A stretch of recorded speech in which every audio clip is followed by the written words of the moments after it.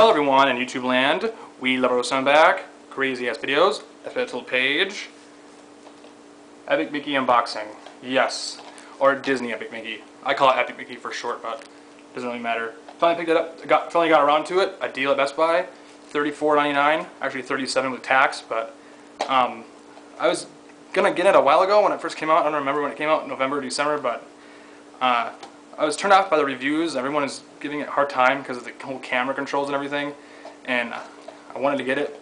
Finally, I played the Truth's copy when he brought it over, and I really loved it. It's an amazing game. I would definitely give it a 9. So it's an amazing game. I can't wait to play this, and this is my first Disney game. I love platformers. I heard Warren Spector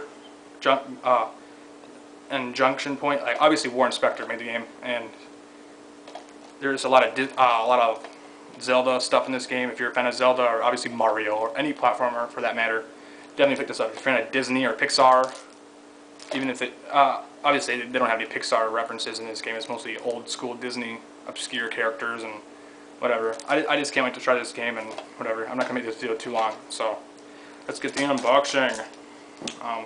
But yeah, and this is a very reason. Can't even talk here. The very reason why I don't have a 3DS is I buy games. I buy Wii games, and I'm trying to get caught up on all the games here and everything. And only 2 games I need to get from when it came out in November, I think, was Wii Party and Fling Smash, I think. So even though if I get Wii Party from the Nintendo, that package deal, that gift thing, I don't have to buy it. So I'm glad I'm getting caught up now. I mean, this is how many games that came out in 2010. I'm still buying games. Like I bought Monster Hunter Tri a couple weeks ago, and obviously Double Op 2. I got that on the first day. So, but here, oh, I don't like that disc art. That's kind of weird.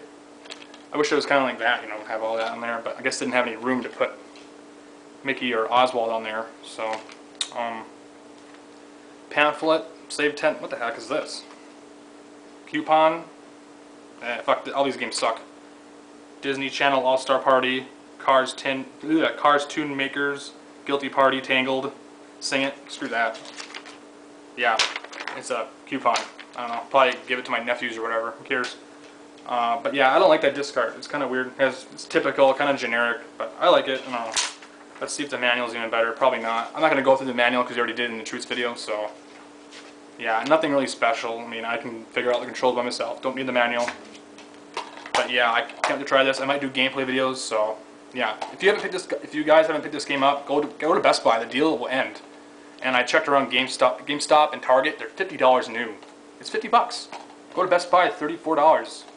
Well, actually, $37 with tax, but who cares? You save like $10 or whatever. You know, you'll save money on it instead of getting it new or even used somewhere. So, but yeah, this is my Epic Mickey unboxing. Sorry if it was too quick and too short. I just want to try it out. So, yeah, I might do gameplay videos. I don't know yet. So, yeah, pick this up. So yeah, later. Bye.